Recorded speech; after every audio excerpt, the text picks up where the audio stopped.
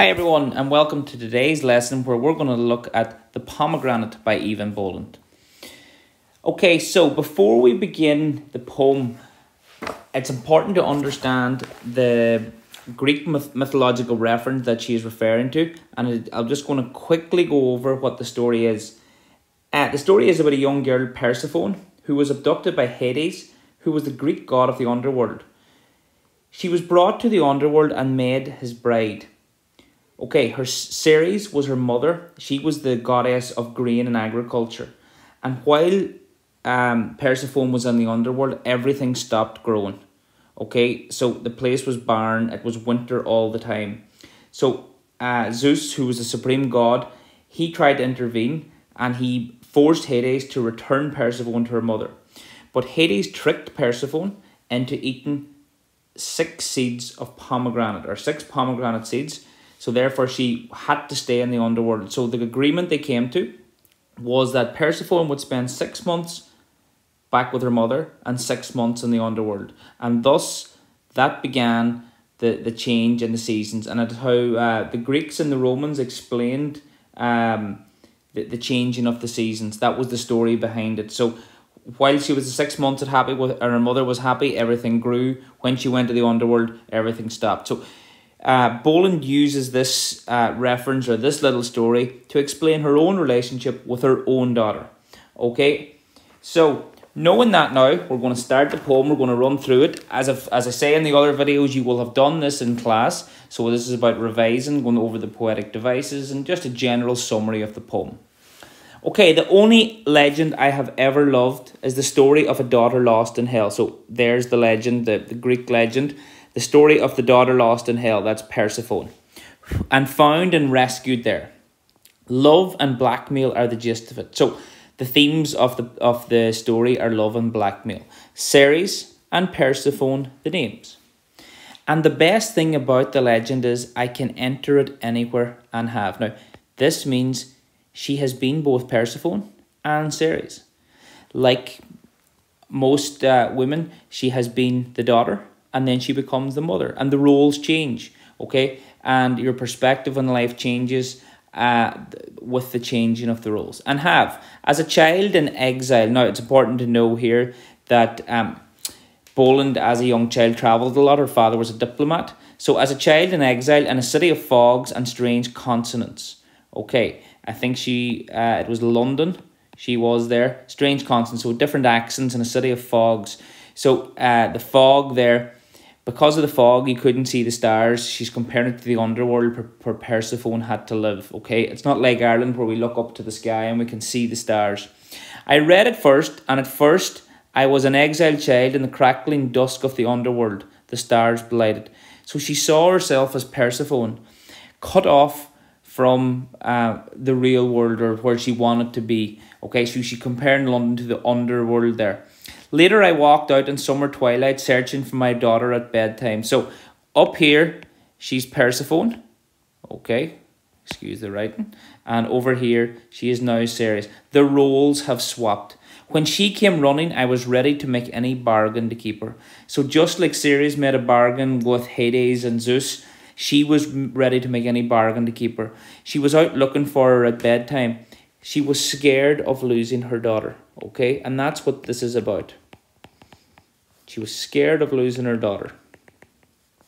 She doesn't mean, I suppose, and if she's out looking for it, could mean in a literal sense, or it could mean just the drifting apart. Okay, now her daughter's not going to the underworld, but the drifting apart, she could be going to college. She could be basically gaining more independence every day. Okay, so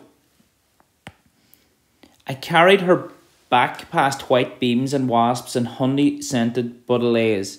But I was Ceres then, and I knew winter was in store for every leaf on every tree on that road. Okay, she was Ceres, and she knew winter was in store. What does that mean? Okay, so she knows she'll lose her daughter.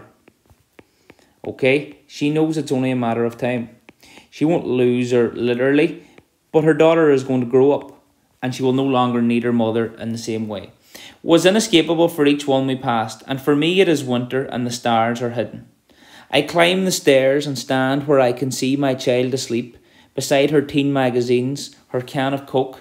Okay, so the teen magazines and can of Coke, think of the imagery there. It's the imagery of adolescence. It's an imagery of being a teenager, a can of Coke and a teen magazine. Okay, her plate of uncut fruit, the pomegranate. And she says it out loud. How did I forget? Okay, so like Persephone, her daughter has eaten the seed of the pomegranate. Okay, so that means she's lost her. The same way that Ceres lost her daughter because of the pomegranate seed. She's comparing now her daughter. She tried to keep her. She tried to make sure she didn't lose her, but she still ate the seeds. Highlighting there, you can't look over her all the time, or you can't make every decision for her. She could have come home and been safe and ended the story and all her heartbroken searching, but she reached out a hand and plucked a pomegranate. Okay, so basically, she's saying just like Persephone, she took the pomegranate. And had she not taken the pomegranate, the story would have been happy ever after. But, like life, it's rarely happy ever after. She put out her hand and pulled down the French sound for apple.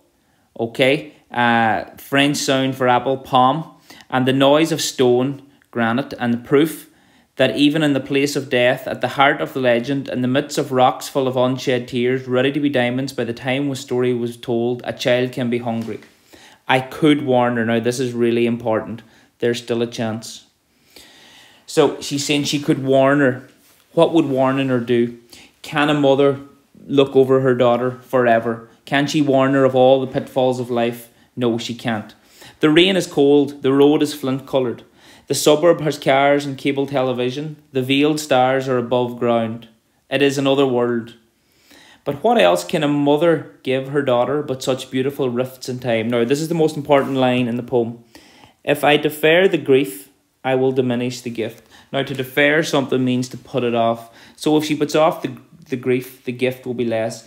What she means here is if she hovers over her and makes sure she doesn't make any mistakes, the gift she will lose is the gift of experience.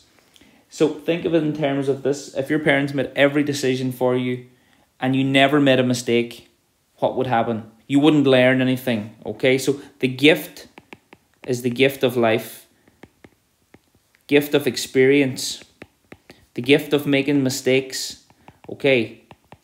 Like Persephone taking the pomegranate, it's a symbol of how we make mistakes, but we learn from them.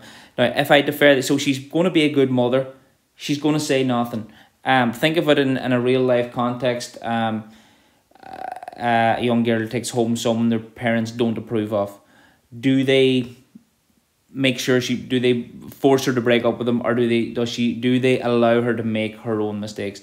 Making her own mistakes is what will allow people to grow. So if I defer the grief, I will diminish the gift. The legend will be hers as well as mine, too, and that's important as well. She's acknowledging that her daughter won't be Persephone forever. At some point, her daughter will turn into Ceres, and this is why she loves the legend so much. It allows everyone to change roles over time. And even though she was Persephone and she made all the mistakes you can make, you can't live someone else's life. You can't make sure they don't make mistakes. She will enter it, as I have. She will wake up. She will hold the papery, flushed skin in her hand, and to her lips, I will say nothing. Okay, in order to be a good mother, she will say nothing. Okay, now that she is Ceres, she will just say nothing and allow her to make her own mistakes. Okay, so important things to remember there are the imagery, the city of fogs and strange consonants. There's the image of the can of Coke and the teen magazine. The line to remember is, if I defer the grief, I will diminish the gift. And basically what the story is about is growing up and letting people go. That she can't be Ceres. Ceres can't hold on to her daughter forever, in the same way that all mothers must let their daughters go. But they must also let them make their own mistakes. Let them live life and let them go on to be Ceres, in the hope, even though they've learned everything, not to try and push it on to their own daughters. As ever, any questions, feel free to email me or contact me at website at www.endasenglishnnotes.com. Thank you.